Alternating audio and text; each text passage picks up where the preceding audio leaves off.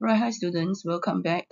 In today's video, we're going to do graphs and applications of logarithmic equations. The questions we'll be doing are from assignment 5.5. You will appreciate a lot of these questions that we're going to do because it is really a real-life applications of what we are learning in this chapter. All right, let's start off by recapping how the graphs of the logarithmic functions looks like. If you look at A, right, the base is 2, which is more than 1, right? So the graph will looks like this.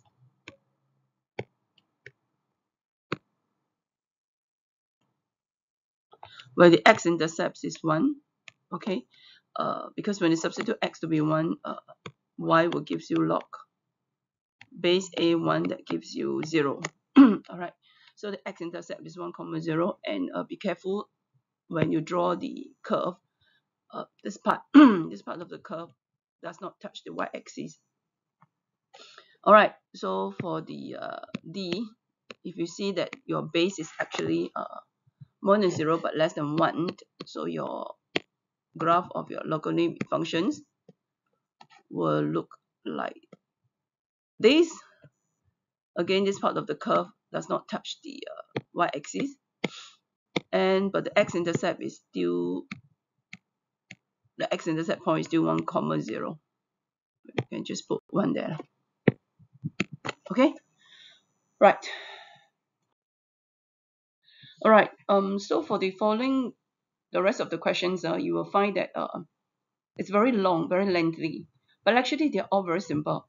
Really, it's just basically substituting the relevant data into the formula given. Like in this case here, you are given a formula to evaluate the pH value. All right, so the formula given to you is this formula here. So you just need to know what H plus represent. H plus represent the hydrogen ion concentrations, right, in moles per liter. All right, so we have some plants that produce flowers in different colors. So depending on the pH level of the soil, so we need to determine, okay, given two different what do you call it, two different ion H plus, given two different H plus, we need to determine the color of these flowers. Okay, I must apologize for my very husky voice because I'm running a very bad flu and yeah, sore throat. All right, okay, right. So for the first part, what we're going to do is, right, yes, 5.6 times 10 to the power negative 7. It actually refers to the hydrogen ion concentration. So we will be substituting that value into your H plus. Okay, and you can just easily use a calculator to evaluate the answer. Now log base 10, your calculator is already log base 10. So all you need to do is just to press log. On the calculator, just press log. Okay, and then followed by this value. Okay, on the calculator, just press negative log followed by 5.6 times 10 to the power negative 7. Right, and then you get 6.25, and 6.25 is between the range of 6.0 and 6.5, hence the color of this flower is pink. All right, so the second part, just substitute again, you know, the value for the H plus, and this time the value 5.11 is between 5.0 to 5.5, and therefore we are getting a blue flower. Okay. All right, so we have done with flowers. Now let's go on to dealing with fruit flies. Okay, so you can see how real life these logarithmic functions can be. Okay, so what we're going to do is that we're given a formula, all right, to calculate the number of fruit flies after certain days. Okay, and we hope that you get less and less. Okay, if you get more and more, and that's it. All right. Also, so what happened is that we're going to calculate what is the original number of fruit flies at the beginning of the experiment. So at the beginning of the experiment means when t is 0.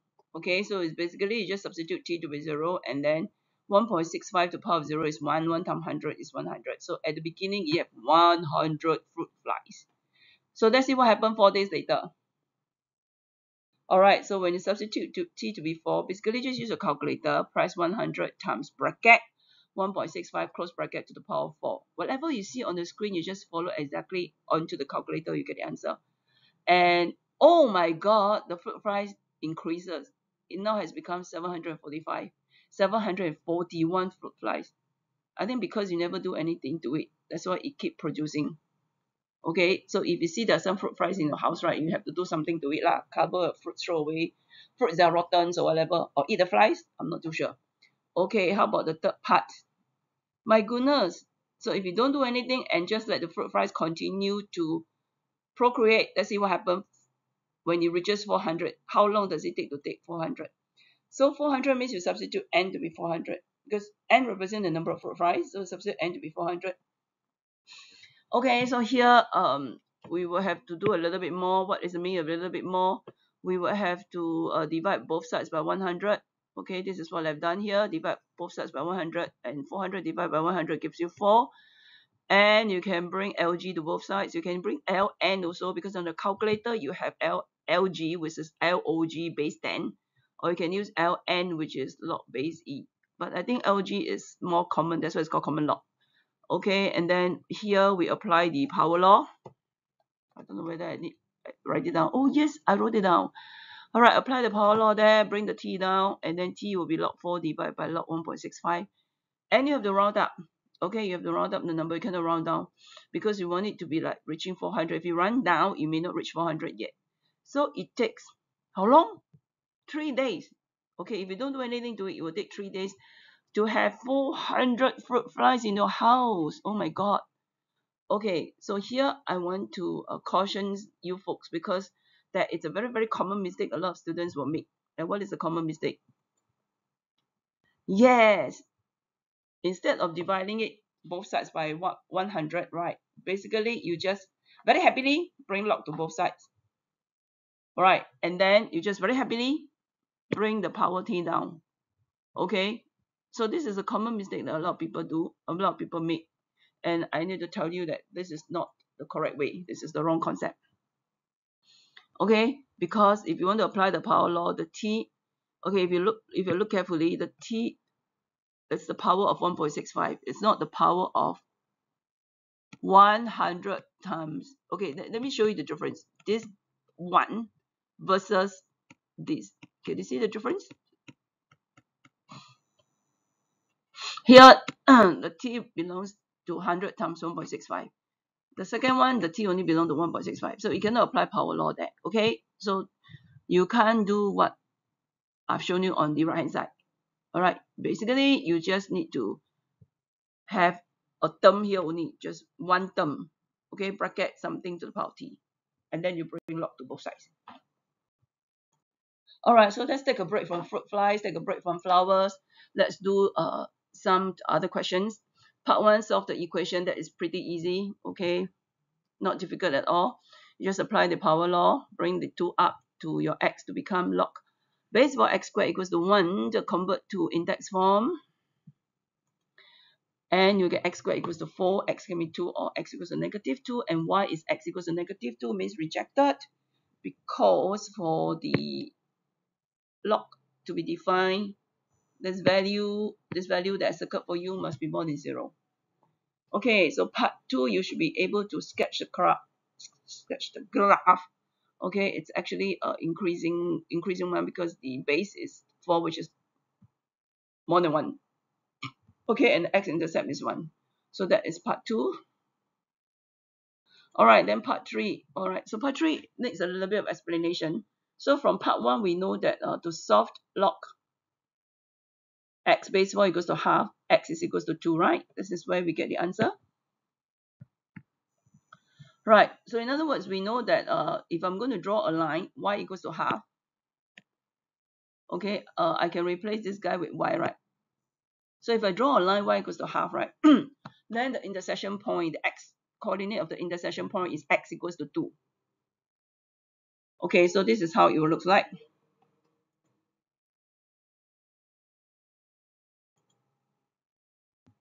Okay, right, so there's an intersection point there, and the x coordinate of the intersection point is x equals to 2, but we found it earlier on from part 1. Okay, so you see the one that highlighted in yellow for you? Yep, that is the part of the curve that I'm interested. I want the part of the curve that is below or equal the line y equals to half. And that's the one that highlighted for you in yellow. So with that range that I'm interested in, what is the corresponding values of x? So the corresponding values of x is the one that highlighted in blue for you, and it's between 0 and 2, inclusive of 2. It cannot be inclusive of 0, okay, because as what we keep mentioning, for the log functions to be defined, x must be more than 0, okay, but it can be equals to 2 because we already found it up here that the x coordinate of the intersection point is 2. Okay. All right, so now that come back to another questions on pH value. So this time is on what? Toothpaste, soft drink, seawater. Okay, right. So, but this kind of questions, although it's very lengthy, right, it's very easy to score points, really, really. Okay, you just need to be very sure what H plus represent, what pH represent, and that's it. So from part I, you're given that the pH level of a toothpaste is 10. So that is quite alkaline. So you just substitute pH equals to 10 into the formula, okay? And then multiply both sides by -1 to get -10. And here we just convert to index form. So the base is 10. So H plus is 10 to the power -10. And yeah, so the hydrogen ion concentration in the toothpaste will be 1 times 10 to the power -10 mole per liter. Right, so part 2, likewise also, you just substitute. Okay, so part 2 is slightly different from part 1. Part 1, you substitute your pH. You're given the pH level, but part 2, you're supposed to find the pH level. You're given the hydrogen ion concentration.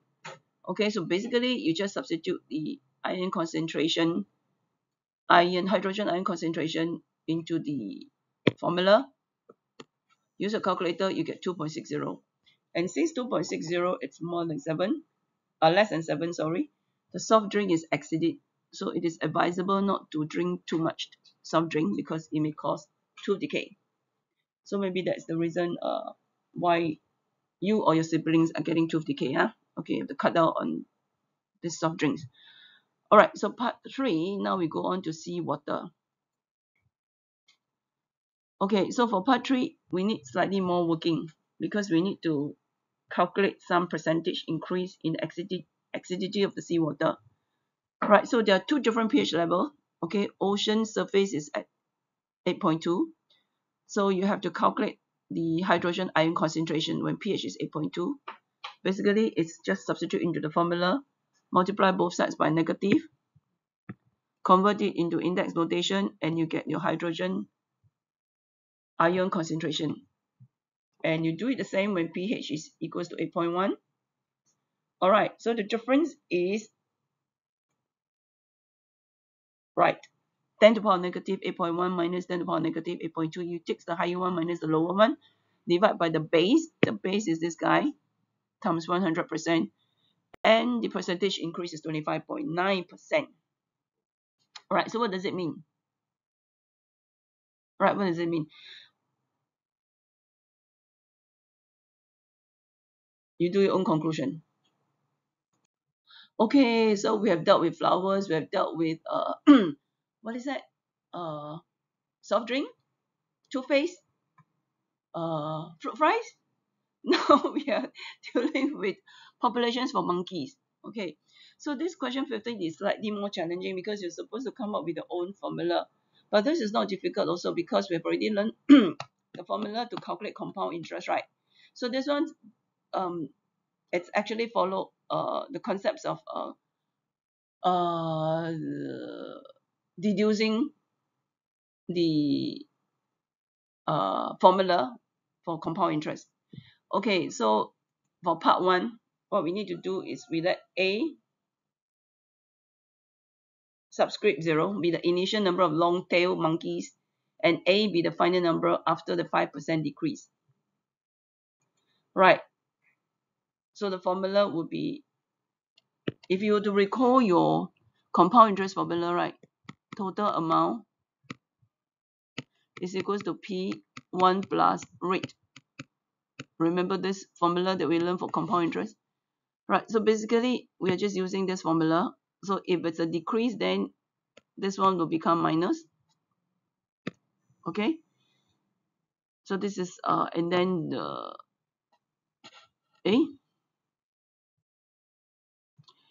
5%, yeah, 5 over 100, yes. Yeah. So 1 minus 5 over 100, if you use your calculator, you get 19 over 20. Right. And then for the other types of monkey, okay, it's still using the same formula, but because it's an increase, right? So the operation that we use there is a plus, because the number of monkeys get more and more. The other one get less and less. So it's a minus. So this one is plus because they get more and more. Okay, so these are the two formulas that populations model that you can have for these two different types of monkey.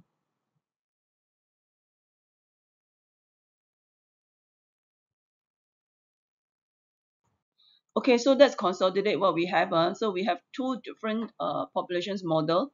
One is this guy here. I think it's for the long-tailed monkeys. The other one is for the banded leaf monkeys, I think. Okay, so what happened is that we are told that currently, okay, we have more of this long-tailed monkey. Okay, the long-tailed monkey is 5 times of this banded leaf monkey. Oh my goodness. So AO is equals to 5BO. So if you want to have equal populations, then we need to equate A equals to B, right? Okay, right. So I'm going to substitute your A to be this one here. We have the populations model, and then B with this one. And then you see that we have some unknowns, right? But we can get rid of it. How do we get rid of it?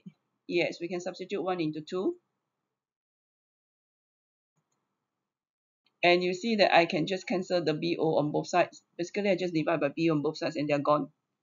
Okay, so this part here is a bit tricky. It's really a bit tricky because I need to use this one. I need to use AB to the power n equals to A to the power n over B to the power n.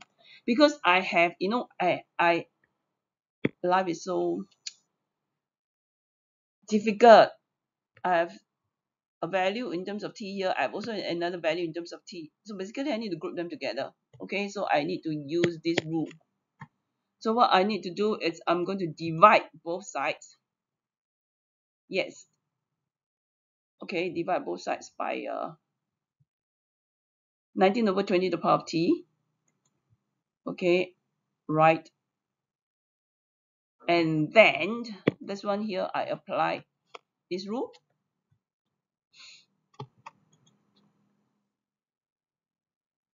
Okay, I better erase this one.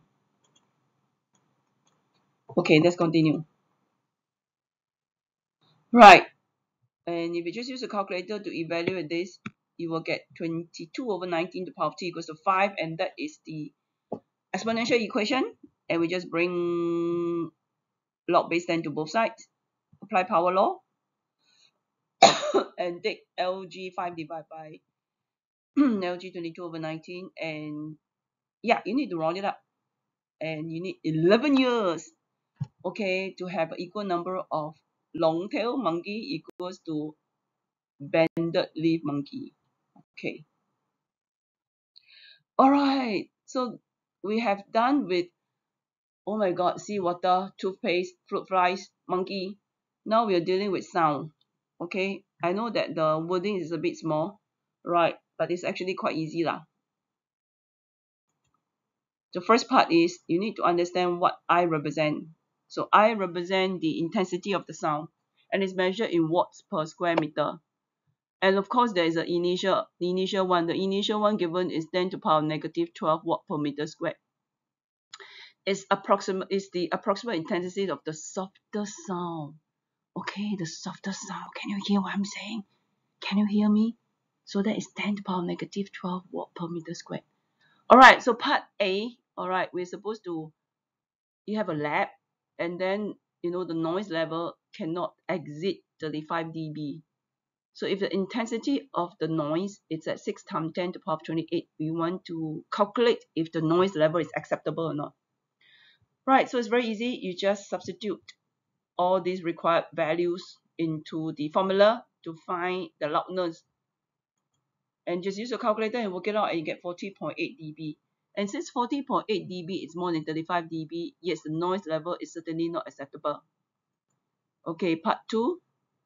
Part 2, what happened? It's, yeah, this one you have to watch out, okay? Especially if you're one of those that who always like to listen very loud music, okay? So you really have to watch out. What happened if your loudness is 85 dB? Okay, what is the intensity? So you just substitute L equals to 85 into the formula, and then just convert LG to log base 10, change it to index notation, okay, and then cross multiply to find your intensity. So which is 1 times 10 to the power of 73 watts per meter squared.